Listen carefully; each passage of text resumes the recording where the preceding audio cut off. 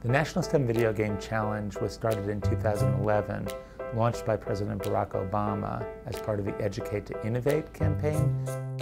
The interest in creating the challenge was motivated by the fact that video games are instruments of technology that children love.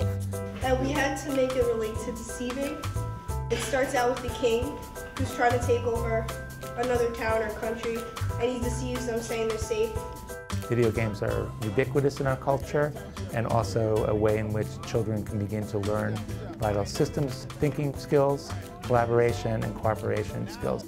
So we developed a range of partnerships with funders and with community outreach members, and this past year added the Hive here in New York City. It's a boy nurtured by his parents, also a scientist, and he has to save the world from an evil scientist who's making mutants. The leaders of the Hive were very interested in the National STEM Video Game Challenge because this challenge permits kids to become creators, makers of their own digital media, and involved in a community that is supporting one another. I learned that games could be educational, which I hadn't realized. There can be a value in playing a game instead of just like winning.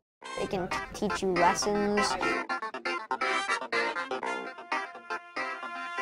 So many young people do enjoy playing video games, and for a lot of them, the concept of taking something you enjoy that much and actually getting to create a game of your own can be a really powerful entry point into all sorts of different fields, creative fields, digital design, creative problem solving, the technical side, programming. And so we think that by tapping into things that kids are passionate about and connecting that with meaningful learning opportunities, you create a really powerful combination. There's either good things or bad things here. Good things that you either have to admit and then make the tree grow, or bad things.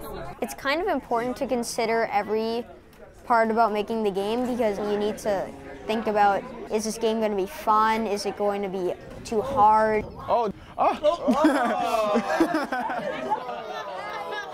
One of the most interesting things about the workshops we did this year was that we had young people from Global Kids Online Leadership Program leading the workshops and working with young people from all around the city. We facilitate workshops and we teach the kids how to use different game design engines and how to be creative in themselves and to create the best games they can make.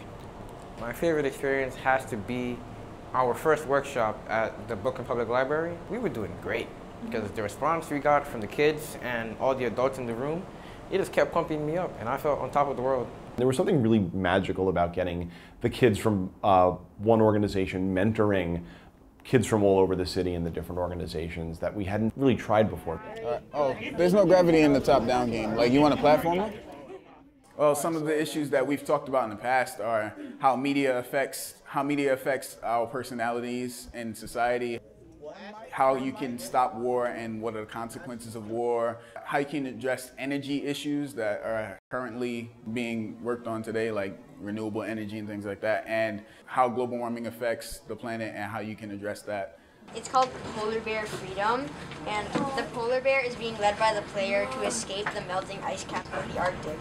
One of the things that's most exciting about the Hive is the diversity of the museums and libraries and youth organizations that are involved. And I think that the National STEM Video Game Challenge this year was able to go around the city from libraries to museums to after-school spaces to capture that rich diversity of the Hive. And moving forward, we hope that the National STEM Video Game Challenge will have a permanent place in the Hive because the assets that are represented by this collaborative are so exciting.